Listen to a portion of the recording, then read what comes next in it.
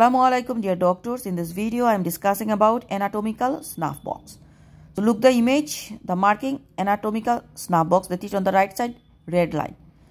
So the extensor tendons passing into the thumb forms the triangular depression and called anatomical snuff box of the posterior lateral side of the wrist and metacarpal. The anatomical snuff box is an elongated triangular depression seen on the lateral aspect of the wrist immediately distal to the radial styloid process.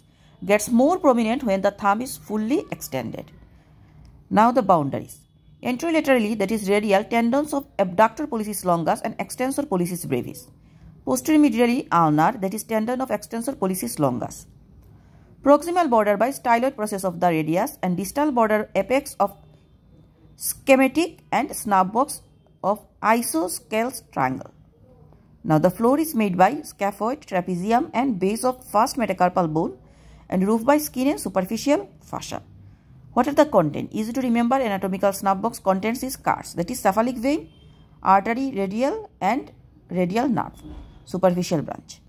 So look the image, we know what is anatomical snuff box.